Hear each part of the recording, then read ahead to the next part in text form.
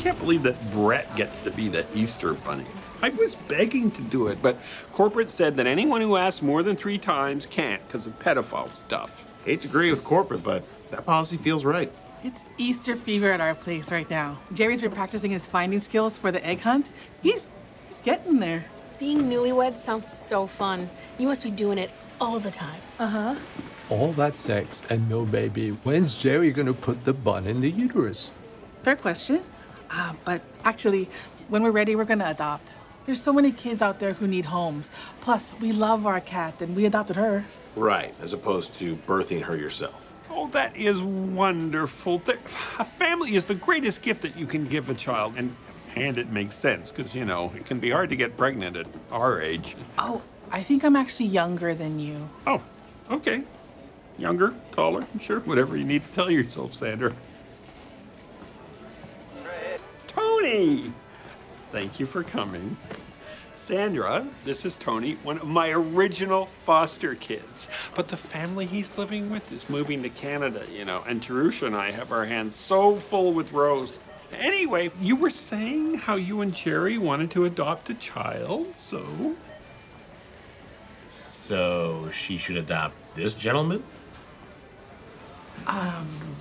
Wow, thank you.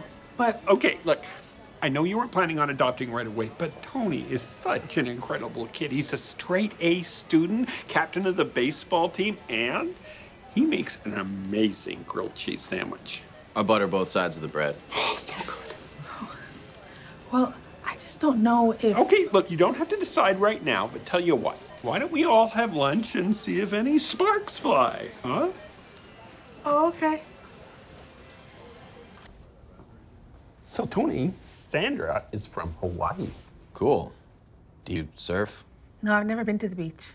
But I've seen people surfing, like in pictures. Oh, radical. Hey, sorry to interrupt your surprise adoption. Oh, no, you missed that. They were just getting along like gangbusters. They have so much in common, like they're both pet lovers. Yeah, Sandra has a cat and Tony has an aquarium. Tell her how many sharks you have, Tony. 3. Oh, what are their names? They don't have names, they're sharks. Sandra, I gotta say something here. You know you don't have to adopt that child. Man, really, he's a full-grown man just because Glenn wants you to. I just feel bad because he seems like a good kid and he doesn't have parents, you know? Yeah, but he could have kids. So, what have I got to do to put that boy into your home today, huh? You know, Glenn, I really, really want to be a mom. And I'm definitely planning to adopt. But I wasn't planning to do it today. Oh, no, of course not. No, adoption isn't that simple. It can be a long process. But as a first step, I was able to work my connections with the foster agency, and they can arrange for Tony to sleep at your house starting tonight. Oh.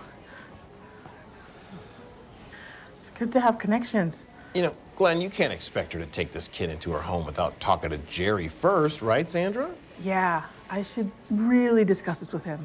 Oh, yeah, absolutely. Why don't you call him now? Oh, now? Okay.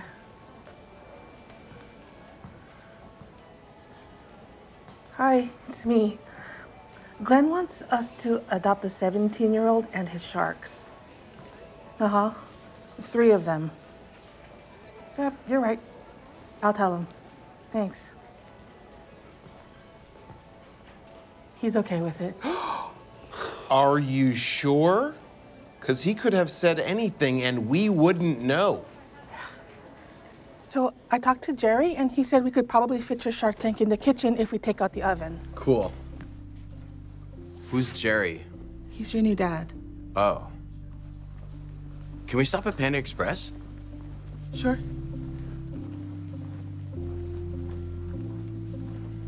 Mom, stop.